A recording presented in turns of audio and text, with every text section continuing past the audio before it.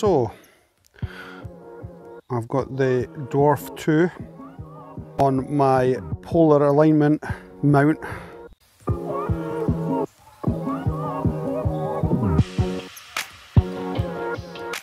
Hi, thanks very much for joining me today here on Astro-Dwarf Adventures. Today I'm going to talk about a couple of things. First off, thank you very much to Claire at DWARFLAB. She was very, very kind to send me a little goodie bag. I have, of course, if you've seen many of my videos, you know I do wear a cap often when I'm out. So thank you very much for that. I love the cap. I wonder if she saw my videos and that's why they sent that, because that would be good if that's why. Also very kindly sent me, which I didn't have, the UHC filter, light pollution filter. I'm going to use that in this video to image Andromeda Galaxy, and I'm using this filter because my back garden's a Bartle 6-7 sky, so there's quite a bit of light pollution, and obviously we're going to see if that really makes a difference. So thank you very much for that. It's really, really appreciated, and it will be used probably every time I'm using the Dwarf 2 telescope, and as I said, you'll see that in this video. The other thing they were kind enough to send me was a couple of the solar filters. Of course you do need two, because you need one to cover the wide angle and the telephoto lens when you point it at the sun, or you will do damage to your telescope. You're not going to beat the original product. These are exceptionally well made, absolutely worth every penny, and I will be doing a video using these and doing a bit of solar imaging, because hopefully now we're getting better weather, I'll be able to do that. So thanks very much DWARFLAB, and thanks very much Claire for doing that, and do look forward to our upcoming video. Today we're going to be using a polar alignment mount that I made. As you know, I love to tinker. So I made a polar alignment mount, so you can add that to any tripod, just goes through the hot shoe screw, lines up with your Dwarf 2 telescope, and gets your Dwarf 2 into equatorial mode. Of course, the advantage of being in equatorial mode, when you're pointing at the North Star, you're pointing at celestial north, the base of your tripod is pointing at the celestial north. Of course, what that means is your telescope only has to spin on the one axis. So of course, at the moment, what you have is your telescope, it slews on this axis, and it slews on this axis, and then that obviously it can follow an object all night long. What that does, however, is cause a problem where we call that field rotation, where when you're stacking images, you see that every image is slightly rotated from the next. It means you have to crop it in a lot smaller to get rid of those rotation artifacts.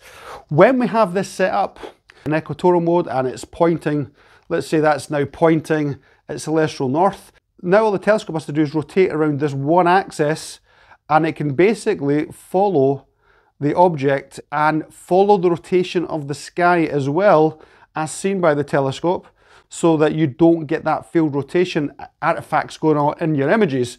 What instead you have is a much more squarer image. The stacks are a lot more parallel with each other as they stack up, so you don't have to crop it in as tight, so having larger fields of view. Of course, that's important where you have a very large deep sky object, and or perhaps you're trying to get a very big star vista. Certain Messier targets will give you 3-4 galaxies in the one image. We know the focal length of the telescope allows us to do that, but the problem is, because of the rotational artifacts caused when stacking, you're having to crop it in tight and losing some of that data. So what I'm going to do is I'm going to show you how I set up this polar mount, what it does and how we use it as well.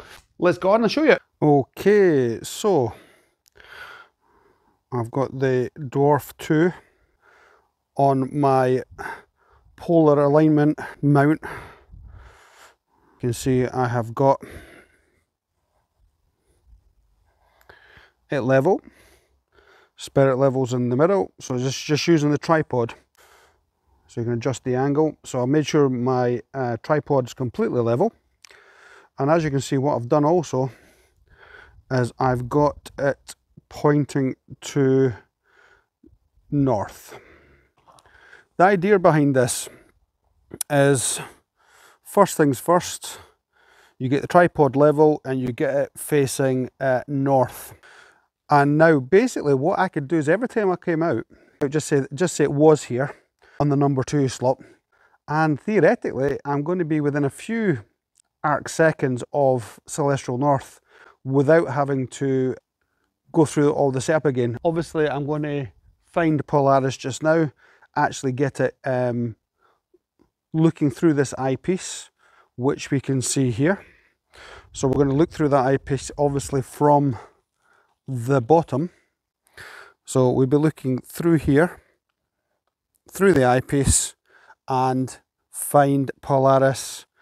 So let me do that now and we'll see how that goes. Right, so I can raise it up so I can look underneath. I'm going to be looking through this eyepiece like so. And once I locate Polaris, I would then be able to come to the side here, see what that's pointing at, and then coming out the following day, all I've got to do is level the tripod, point it at magnetic north, rotate it to whatever slot, let's say on 2 at the moment, and I know within a few arc seconds I am going to be pointing at Polaris. Polaris should be pretty close to the centre of my eyepiece. If not, slight rotation, put Polaris in my eyepiece, and I know now it's acting as an equatorial mount, polar aligned. So I would be following the object all night, and it's only this axis that has to move. This axis will move round.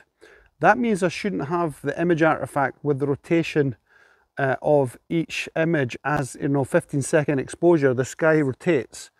And then because you get the rotation of the stacked image, you obviously have to crop it in a lot tighter.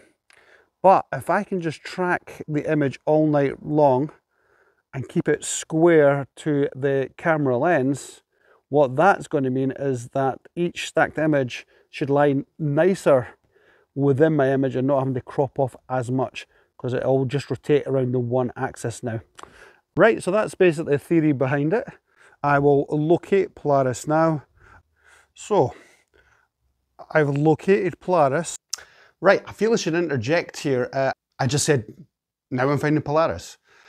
Honestly, it was really difficult for me because of my light pollution.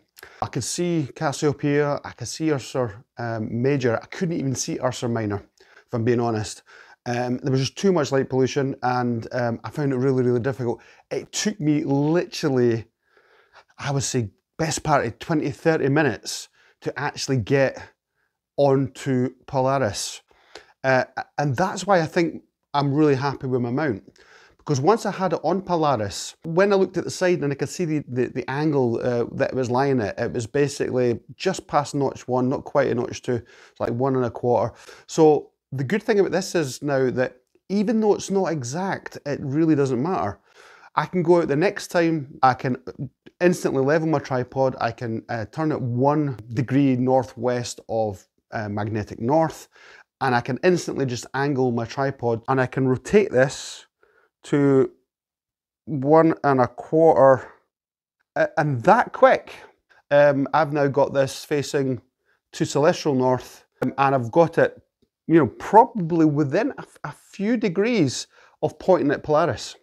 I now look through this finder scope here, so I can basically look through here now, and I should see Polaris within the field of view. Now again, I may need to adjust slightly left, slightly right, slightly up, slightly down, but it should be really, really close to, Polaris is a fairly bright star, so I really should be looking through here now and seeing Polaris quite evidently. The problem I had, as I said, I kind of sort of glossed over it, but I actually took me about 20 minutes because it was such, I've got such light pollution that I really couldn't see. So the advantage of this is, does it have to be exactly on Polaris, celestial north?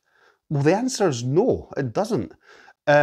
All I'm going to be doing now is, I can come out, quickly rotate it around to 1 degree northwest of north, angle it at 1 1/4 on the notch, and I know I'm going to be really close. It was actually a real issue to find Polaris because of the light pollution. I couldn't see Ursa Minor. I just couldn't see it. I could see Ursa Major, I could see Cassiopeia, and I used that, and you've seen the image, and I'll put this image in here so you can see it.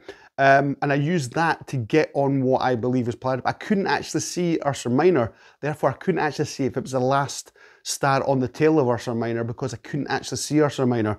The light pollution was quite bad. I had a backlight on. The garden next to me got an incredibly, ridiculously bright security light in the back garden, and that came on every time I scratched my nose. So, it made it really difficult, and it was screwing up my night vision and everything else. I have the mount, the actual tripod is now pointing right at it. So if we have a look, you see I'm basically just on the edge of 1, between 1 and 2, just on the edge of 1, and that's the angle. Right, well, that worked beautifully. And you're not going to be able to see this, of course, but if you could look through there, you would see Polaris. Okay, so we can see here I have the magnetic filter holder and I have the UHC light pollution filter, and I'm going to image Andromeda polar aligned with the filter on because I'm in bottle 627 skies, so that should help with light pollution. So, okay, with that being said, let's start imaging.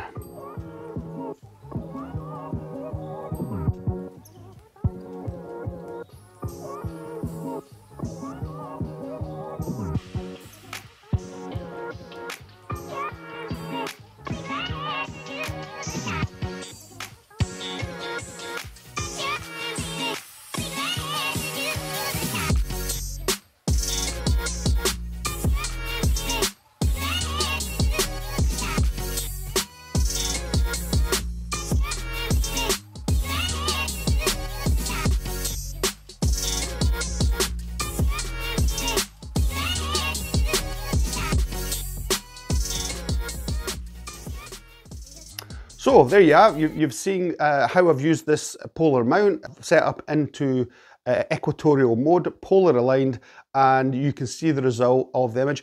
Also, I'd like to add here as well, it's a great looking image in the respect to using the filter.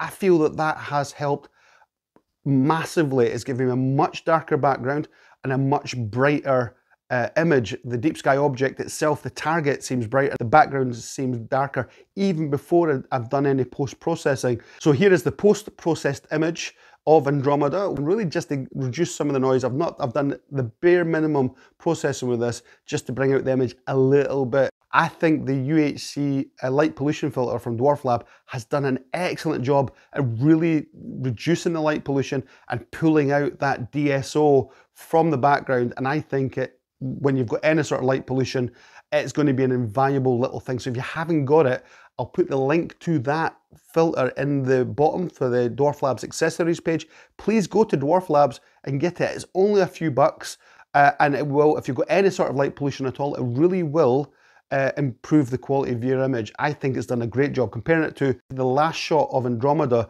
that I took without using the filter and now using the light pollution filter, I think the difference is absolutely visible.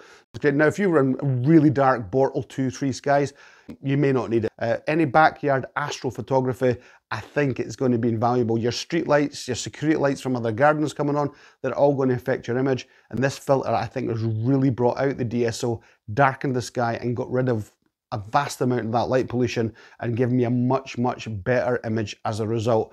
So what I'm going to be doing is actually a giveaway of one of these polar mounts. If you want to be eligible for the draw, if you make sure you're subscribed to my channel, like this video, and comment below what questions you'd like me to ask DWARFLAB when I get the chance to speak to them in a week or two.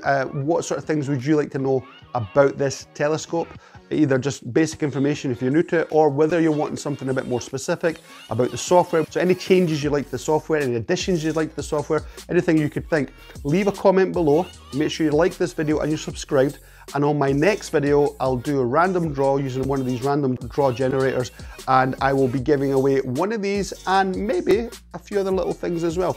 As you know, I love to tinker, so I've got my Batonov masks, the lens adapter using telephoto lens with this Dwarf 2 telescope. Please, if you want to be included in that, make sure you're subscribed, make sure you like the video, and please make sure you leave a comment, tell me what you'd like me to ask DWARFLAB and Claire when I get a chance to speak to her in a few weeks from now, and that'll help me obviously guide how that's going to go. So I'm giving you the content that you actually want to hear and ask the questions you would like answered. So I hope you've enjoyed this video. Thanks again DWARFLAB for the filters and for the cap. I will be wearing this. As you know, I wear a cap near enough every time I'm out. So it was a lovely surprise and it was really, really appreciated. So Claire, thanks very much to you for that. You and I have been talking and we're going to try and arrange a little interview, and we're going to talk about the upcoming software release. So again guys, thanks very much for watching this video. I hope you've enjoyed it. I've tried to make it as entertaining and as informative as possible. So take care, guys. Thanks very much for watching this video. It's always very, very much appreciated. If you haven't already, please subscribe if you're just new to my channel. If you like this video, please like and leave your comments below. That would be fantastic. And don't forget to look up, because you just don't know what you're going to see. Take care. Cheers, guys.